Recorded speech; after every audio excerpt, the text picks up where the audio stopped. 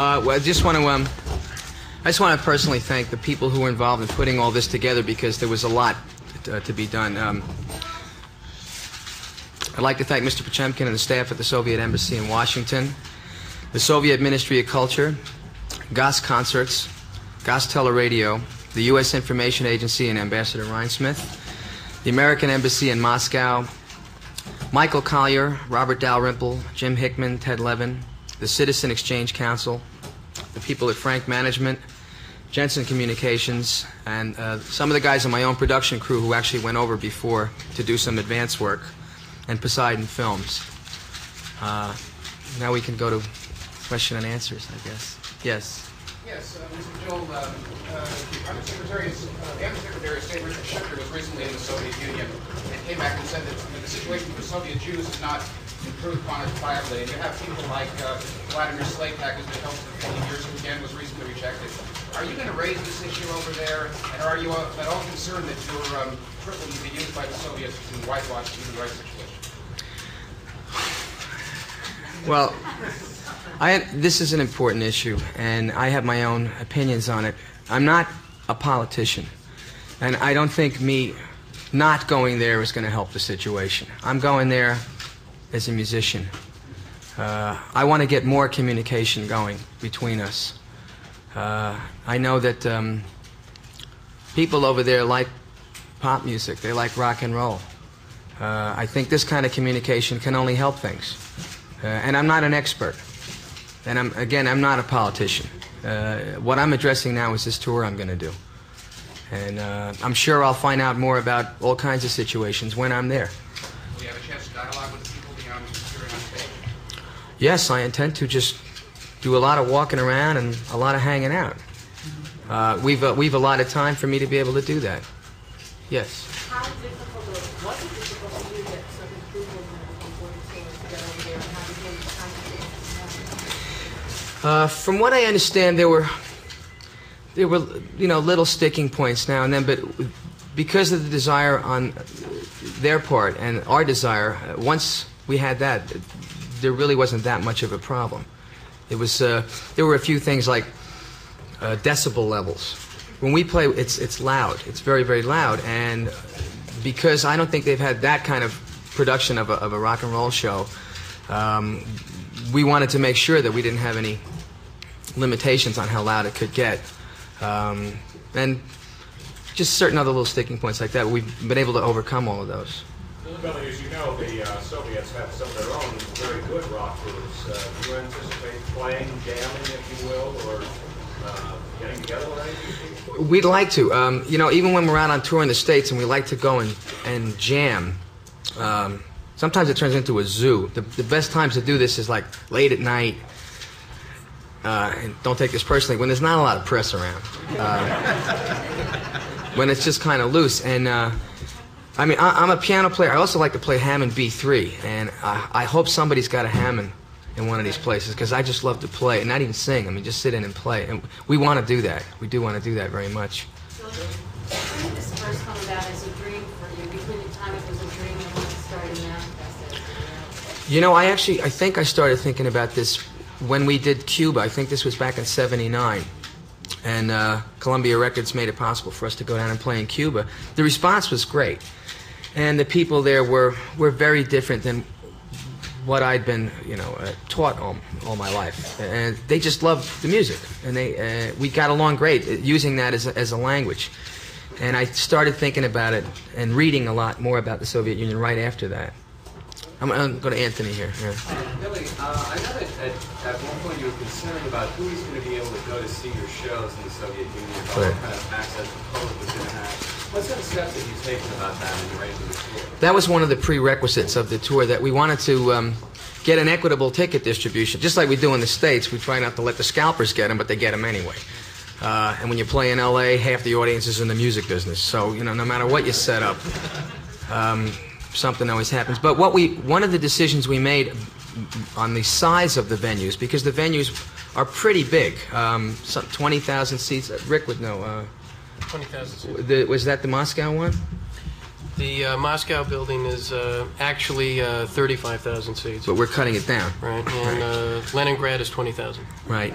The size alone meant that it wasn't just going to be people who had, closer access to tickets. There will be some groups, from what I understand, there are certain groups, and I got a note about it here, one of these pockets.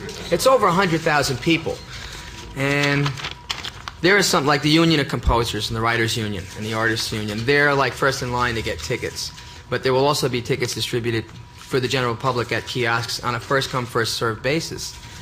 And hopefully that'll mean younger people, because older people don't want to stand out in the cold, and well, it won't be cold, but they don't want to hang out overnight and camp out. Usually it's the crazier younger kids that want to do that, and I think that'll guarantee a pretty equally represented audience. Has your experience at Savannah Jam in 1979 give you a feeling for, or any insights into the contrasts between art and entertainment in capitalist countries and Marxist countries? And so would you share with it? Well, when we played in Havana, the theater was the Karl Marx Theater, and it was actually a lot better than some of the theaters we've been playing in the States. The facilities were pretty nice. The audience really was just like almost like a college audience you'd run into in the States. A lot of artists went on before, and they made this big speech, Viva the Revolution, ba ba ba ba ba ba, and the kids were sitting there like, we hear this all the time. And I went on and I said, hablo español, and played Big Shot, and then they stormed the stage. And I think what a lot of kids just want to do is rock and roll and have a good time. And there wasn't that much of a difference between them and as I said, a college audience. We have a lot more in common than we know. Yes. What do you think about this practice? Is it a good step, you say, direction to improve our cultural relations, general relations? Definitely. Some of the guys in my production crew went over to do some advance work, to look at the different venues and see how we're going to set it up. And my lighting designer, Steve Cohen, made these videos. And there was a heavy metal concert going on. I think, was that in Leningrad? And there were these kids watching the stage, and this band was wailing away, and these kids were playing air guitar. Now, air guitar is, just like that. And all around the States, you go to these rock clubs, and kids are doing the same thing. And my heart really went out to this nameless kid I saw playing air guitar, doing the same thing. And I think if more people knew here how people respond when they hear pop music, our countries could be a lot closer together, sure. Do I know Russian music? I'm not that familiar with contemporary Russian rock and roll and pop. I've heard some records. I'm mostly familiar with the classical Russian composers, and the famous names. Do you want to answer that? None. It's going. We're going into the red. Okay.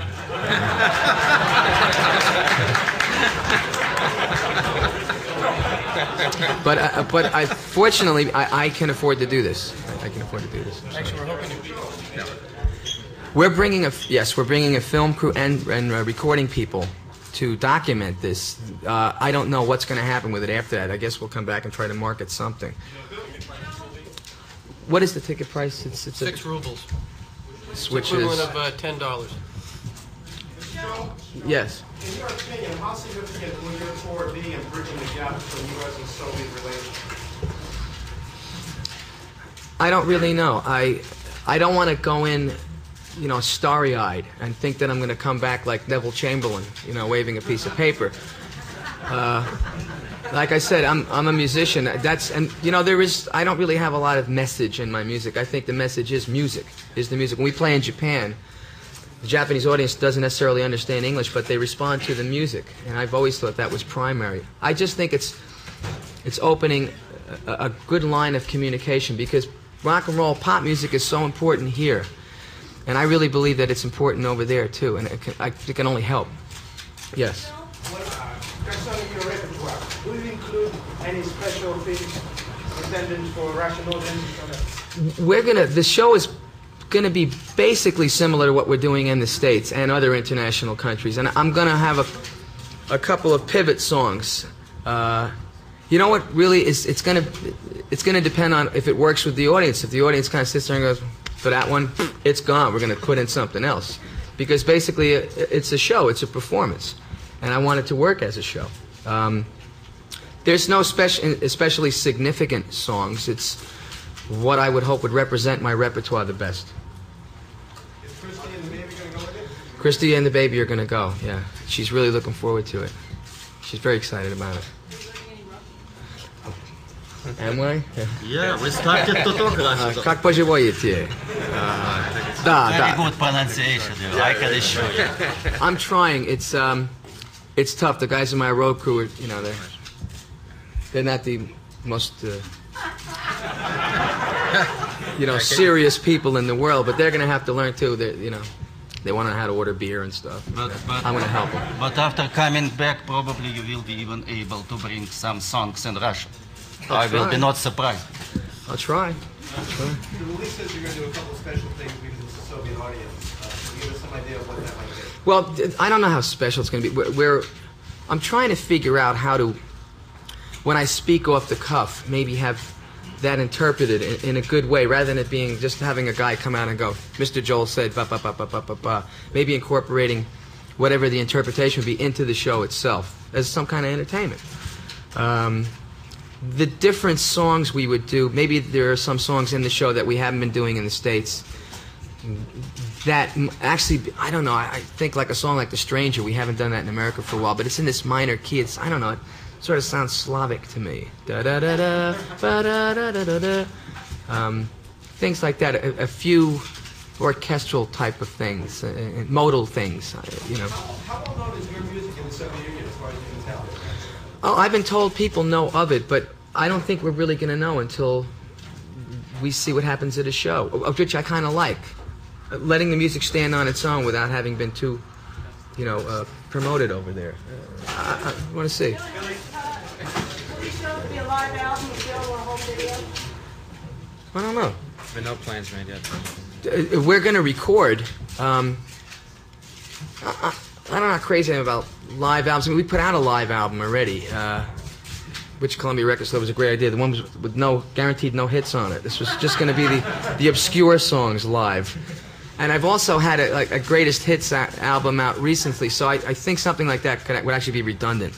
I don't know about Europe or something like that, but as far as a special for TV, I don't know. We're going to film. I want to document this whole thing. If we come out with something that they can, use, that's a whole other, that's their thing. Are there any restrictions on what makes your usual live act for the Soviet audience? No, none at all. We talked about that beforehand. Mr. Pachenkin came to a show, and he had a scorecard. It's sort of like the Olympics, 8.5, 9, 9, 9. And he gave me a good score on all the songs. And You know that even some kids from the embassy came to at this show, and they also gave to Billy Joel a very big scores, very high score. How long has negotiations for the tour been underway? that's a good question. When did we start negotiating this? October of '86. Who initiated this? Hi, Wayne.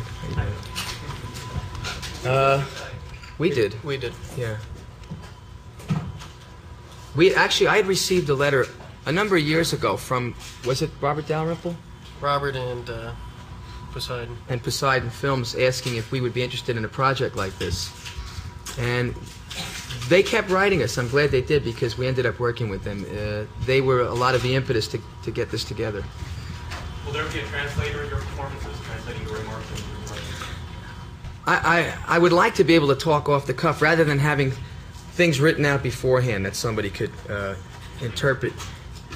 I like just kind of winging it and being spontaneous. And I would like to have a translator there, because a lot of our show is humor and fun, and just if a thought pops into my head, I like getting it across, and it's a way of relating to an audience. And what I was saying before, I want to work that into the show somehow, where it's not just this cold translation. It's actually part of the show. I don't know how I'm going to do it. Let me add to it that that English language is very popular in the Soviet Union and among young people, and there are a lot of students of English there. So I believe that a lot of people in your audience will be able to understand the words. Well, the only problem is I'm from New York, and even when I talk like that out of state, in Ohio, they're going, "What is he talking about?" Probably Russians will understand you better. Okay. Ambassadors Ryan Smith and Potemkin, what other American rock and roll artists have expressed interest in going to the Soviet Union, and how did Billy Joel come to be the first choice? Should I take that? We are talking with a number of people and are unfortunately unable to say anything about that because obviously we haven't made any conclusions with regard to anybody going abroad.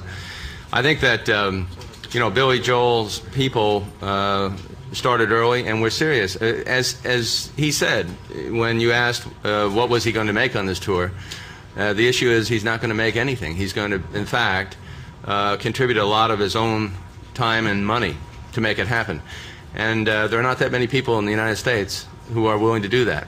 And I think that's one reason why he's sitting here today as the first person rather than some other people. But we're in discussions with a wide range of people, and we really hope that we can send more in the very near future. Well, we are ready, of course, to discuss it and interested. Of course, I believe it will be a first big example which will help to pave the way for other exchanges in this field. And so we're ready to listen to your proposals. Yes, sir. We're very happy to present them, sir. Okay.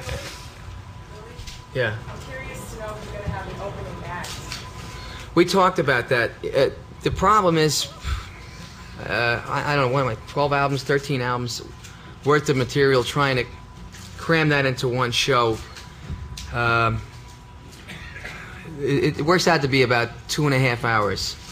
And an opening act really doesn't help that situation. It's a pretty long show as it is. We thought about maybe having one of the Soviet bands open up, but then the road crew starts grumbling. Oh, we got to move equipment and amps and cables and in the spirit of international goodwill it would work, but for my road crew it would be a disaster because they don't want anybody else on that stage. And excuse me? No, I'll be dancing, but not bare. I'll be dressed. Yes.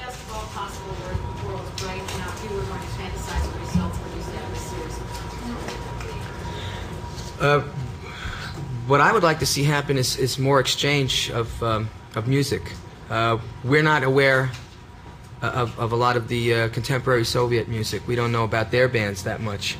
And they haven't seen too many of ours. I'd like to start opening up a pipeline where these bands start, going back and forth, and we see what their stuff is like, they see what our stuff is like. There's a lot of good bands. I mean, I don't necessarily represent the cutting edge nowadays. I'm what they would call a mainstream artist, but maybe this is a good way to start the ball rolling. Joel, do you feel any sense of excitement about playing some of the songs that you are going to be considered uniquely American, like Suburban Showdown and New York State Mind with Soviet audiences, like bouncing off them and getting reactions?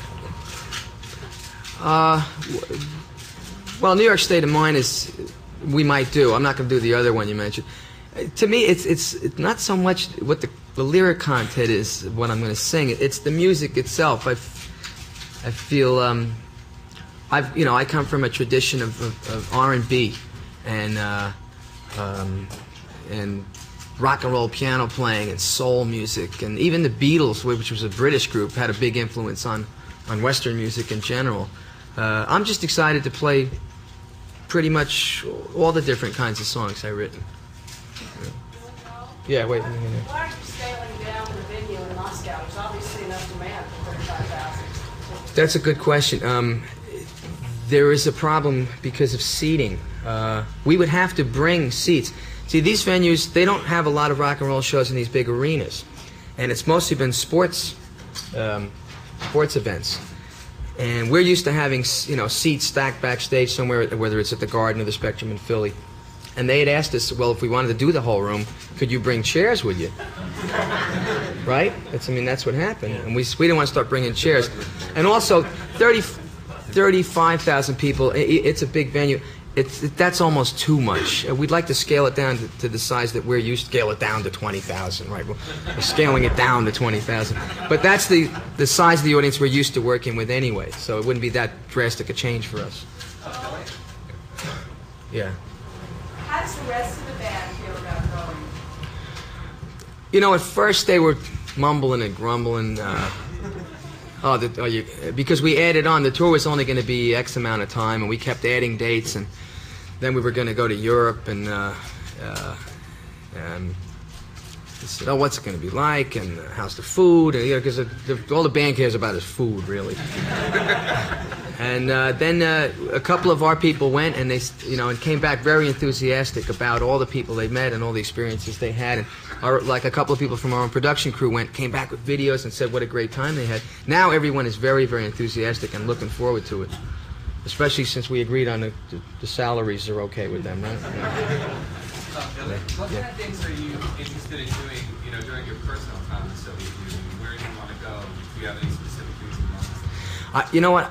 I'd like to be just kind of a cornball tourist to an extent and look around. I've read a lot about Soviet history and Russian history, and especially about the two cities we're going to be in. And I'd just like to go look at things. That's just like a tourist. And take my wife and child and take a lot of photos and do all those corny things you do when you're a tourist. How long you were going to be in the Soviet Union? How many days is it altogether? Was it like 2-something weeks? It's almost 2 weeks. About 2 weeks. Just do walk-arounds. If I run into some people, if I get recognized, that'll be interesting to deal with. I may not get recognized at all, and that'll be interesting to deal with, too. And to go to clubs. Just do all the things, I guess, that somebody my age and who does what I do would do. Do you have any plans when you get back to relay your experiences with the younger people in the States, teenagers, and people like you there? Well, that's the end of this tour when I'm finished. I intend, after we play the Soviet Union, to go off the radar screen and be non-famous for a while. If I, just go away. So I'm probably going to talk about it, though, to a couple of different people, some journalists maybe, just to know how I feel. I'd like to talk about it somehow. But I'm not going to be doing concerts after that for a while. What about writing about it? It's good material. Yeah, it would be good to be able to incorporate that into a song. I don't know how I'm going to do it yet. I'll know afterwards how I'm going to deal with it. Wait. Yeah. Well, it's a big day for workers, and I'm gonna go over there and work.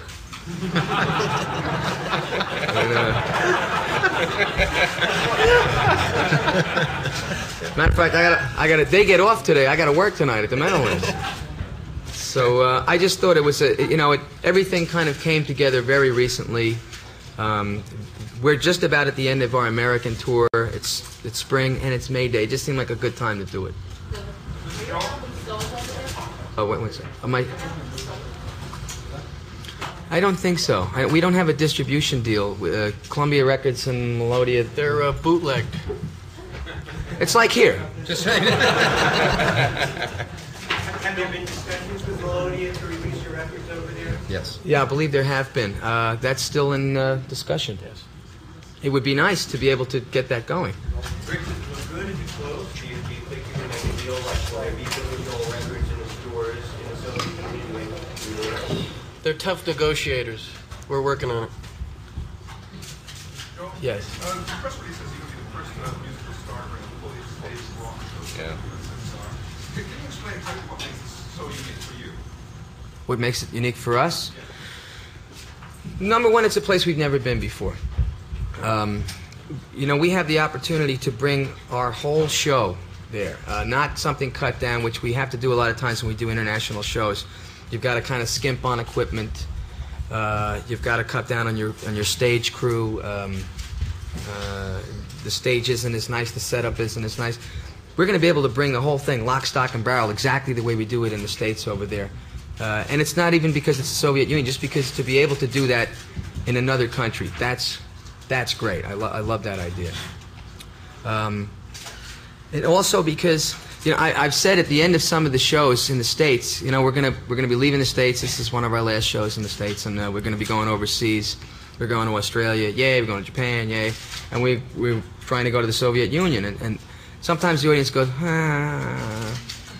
And I say, hey, listen, those kids like rock and roll too. And then the audience goes, yay. And just the fact that you say something like that seems to make a difference, even to the people. I just say that too. And I'm excited about that. Billy, do you think crowd control will be a problem? Why not? It's a problem everywhere. We're not a heavy metal band, let's face it. I'm not AC/DC, I'm not Judas Priest. They're not going to be wrecking the place. Hopefully,